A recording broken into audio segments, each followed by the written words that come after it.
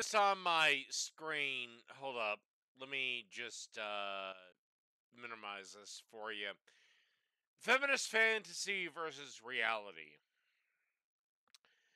I want everyone to notice this because it's going to be of particular importance to what we talk about right now. And this is Whitney's trainer breaks up with her as a client, and it's her big, fat, fabulous life. There is no big, fat, fabulous life, okay? You're a big, fat slob who can't be bothered to lose weight. Okay? That's where you are. The fact that this is in the 5th season is, again, we're glorifying obesity.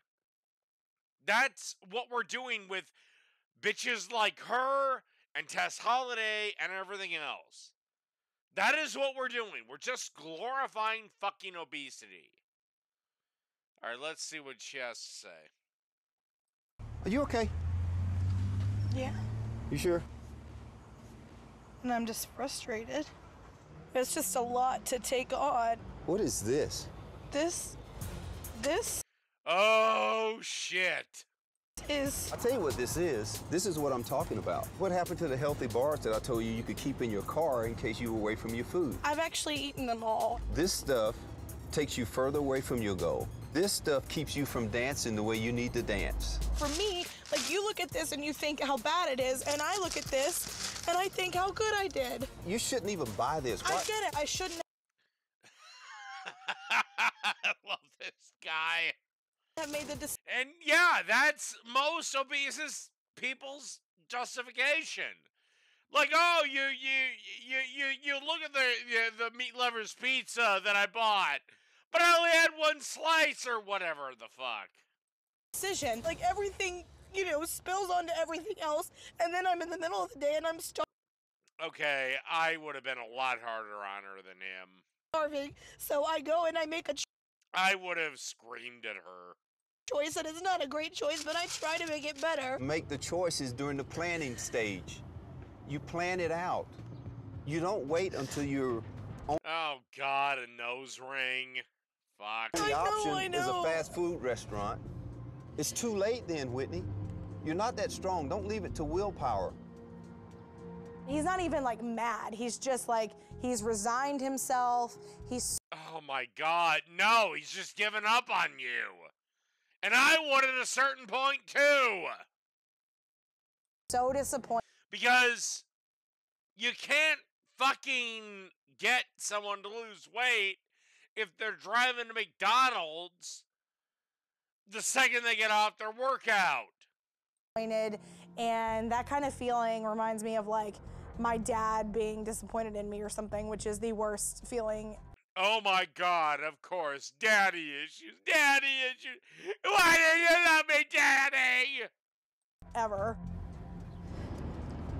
Bullshit. I know a lot of people with daddy issues, and they didn't become big, fat, fucking watermelons like you. Okay? Okay, Now, I didn't have daddy issues growing up, to be brutally honest. I didn't have them. My dad was supportive and nurturing and took me to the ball game and blah, blah, blah, blah, blah. I've had to fire clients before. And I'm sorry, but we're at that point, and I'm just gonna have to let you go as a client. But that's just where we are right now. I love this guy. If I ever hired him as a personal trainer, I love this guy. I'm shocked Oh my God, you got told no once in your fucking life. and it sucks because to feel like someone who you really want to care about you can just give up on you. Like he doesn't. Well, again, once again, look at the well of the passenger seat. He can't help you if once you get done with your workouts, you're going to McDonald's and buying 9,000 calories. Doesn't believe in me anymore. I don't believe in you. Also, I hate this whole show. This big fat fabulous life bullshit. Stop glorifying fucking obesity. Stop! These people are not to be glorified. They're not to be admired. They're to be shamed and mocked. So, they can lose weight and get down to a sensible weight. That's, healthy. And this idea that we have that, you can be healthy at any size is ludicrous. Absolutely fucking ludicrous.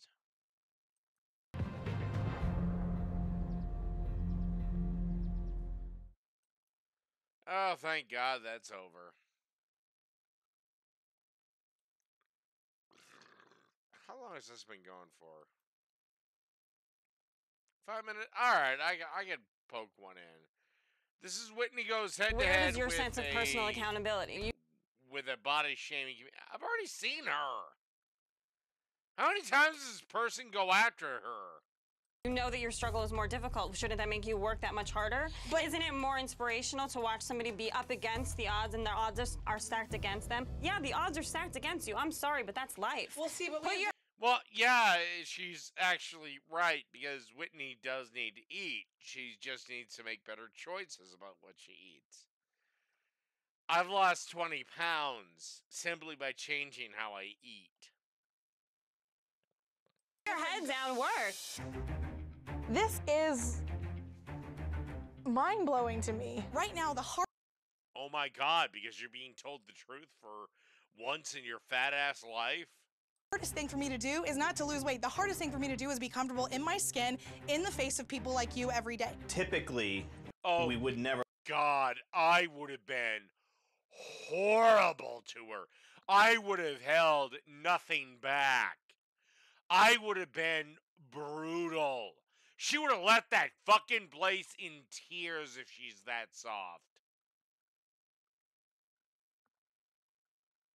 Never let an intern go off on a guest like that. But on the flip side, here's Karen, who is a relatively unknown comedian, coming in, guns blazing, almost an attack.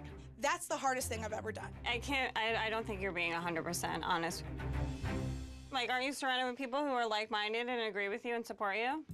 I mean, yeah, but when you look at the big population, it's the way that it is. My thing is, if I were to surround myself with people who are like, oh, well, Karen has a problem, but let's just let her do what she wants to do, and we'll all get on board and watch her drink and fall on her face, and then why wouldn't I continue on that path? You know, what would ever make me want to change? Isn't it important to, like, maybe surround yourself with people who don't always agree with you all the time? I just don't take very kindly to assumptions being made about my weight and my health, and also well, medical journals tend to back the skinny bitch up.